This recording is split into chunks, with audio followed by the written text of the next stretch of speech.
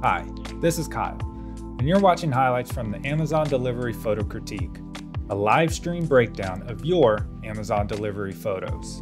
Join us every Monday at 11 a.m. Pacific on twitch.tv as we discuss basic photography techniques and ideas that'll help you improve your skills. And one more thing, don't forget to like, subscribe, and hit that notification bell so you don't miss future videos. With that being said, thanks for watching and enjoy the clips. The quality of these images are very poor.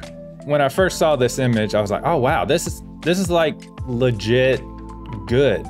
There's elements within it that lead my eye straight to the package.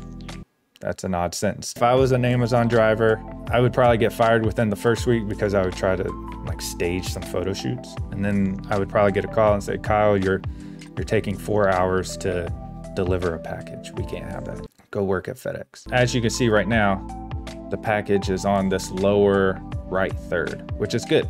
All the elements draw my eye to the package. This is pleasing. You can see this line going here. You got this line going here. Even this crack is like, hey, there's a package over here.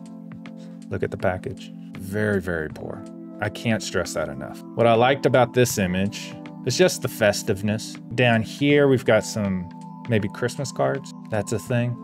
I'd like to think the photographer was trying to invoke that feeling. Bring back that sense of wonderment during the Christmas season. This whole thing is leading lines. We got this one. We've got all of these, the whole entire door frame. And then we've got this guy, and this guy, and this guy. All of those are like neon signs, just bam, bam, bam, bam, bam. It's all pointing straight to the package. So bravo to the photographer. It's wonderful. It's really great.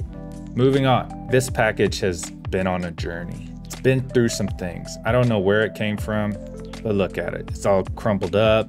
Anytime you see this cross here, this is our rule of thirds.